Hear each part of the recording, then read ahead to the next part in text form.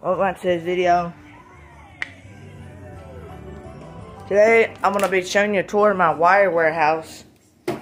And also, before we do that, I'm going to show you that streetlight ballast. I'll show you guys. Let's get to the video. There's my beloved Tilly. Oh, it smells bad in the hallway. I don't know why. Alright. Coming in here. Also, I got this box. I actually got all my wire strippers in it. Way better, definitely. But, go down here, my junk area. I hoard, but I don't hoard. I hoard cool stuff, so that's all that matters. I want to show you this. So, guys, this ballast yesterday, the wire things came in to plug it in. So, I did my usual. And linked it up. But then, when I plugged it in, I discovered that this thing is too rusty. In fact, it was so rusty that it arced yesterday. So when I plugged it in, you see that little black spot right there. When I plugged it in, it went brrr, and was smoke everywhere. So I unplugged it. So it works, but it's just rusty. I need to clean it off. It's way too rusty to run. But as you can see, I did do everything correct. I don't have a ground prong. I wish it would have came with a ground prong because this plug has them. But, I mean, probably really don't need them. But it works, but it's just too rusty. So, I probably need to clean it or just buy a new ballast. They don't make these anymore, so I'm probably just gonna clean it. Because I'm not about to throw away something that perfectly works. But guys, that's what you get for working with transformers. And also, my wiring is pretty good, in my opinion. Yeah, I bought a pack of these little wire things on Amazon. These little wire things with those things on there. I bought a pack of them, so if I ever need them, I can just go on my little junk desk. I also got these photo cells from the trip, so this one, I think it went bad. For some reason, I think it's bad, but it'll work. But guys, I wanted to show you that because it seems like when I don't film stuff, something always goes wrong. Something always happens. It would have been cool to be filming. I didn't scream or overreact. I just unplugged it and see what's wrong with it.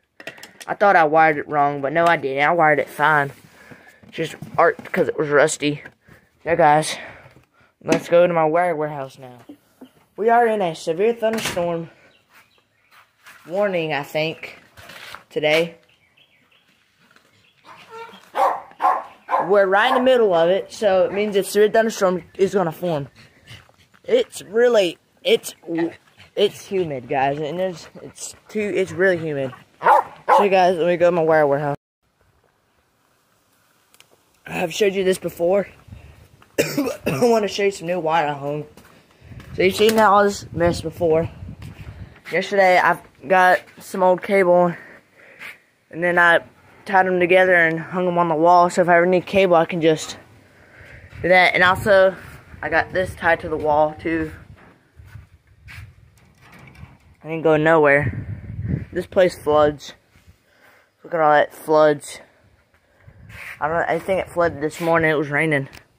So I got my insulator picker hung on a wall using wire, which is pretty neat.